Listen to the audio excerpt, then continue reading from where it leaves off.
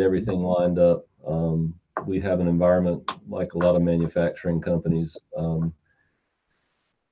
It's all over the map. It's grown over decades of IT. So we have everything. We had at one point everything from XP to Windows 2019 server. So we've been trying to get all of our Active Directories from various acquisitions into a single Active Directory, get all of the machines to look the same, be on the same image as much as possible.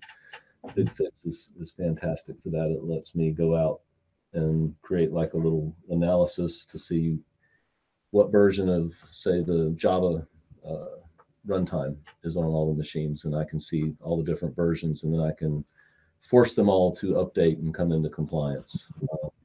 We're a small team. When 4 years ago, we had probably 4 people in operations supporting 2,000 users. We've expanded that a little bit, but even with 1 person per plant to physically go lay hands on a couple thousand machines to do updates is not very tenable. Before BigFix, I would have to have the ops team go around and lay hands on different computers, or I would have to RDP to different computers and try and manually patch or manually remediate certain things. I mean, obviously with WSUS, but I found WSUS fails as often as not, and it doesn't work well on third party. So it's great if you're patching Microsoft, but what about all the Adobe updates and the Java updates? WSUS doesn't cover those. So BigFix, there tends to be tons of stuff. It's like a game of whack-a-mole. As soon as you patch some of them, some more pop up.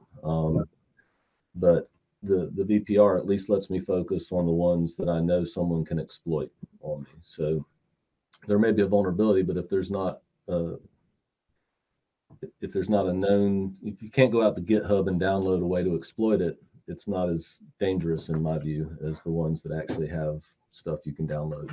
And so I can focus on those first.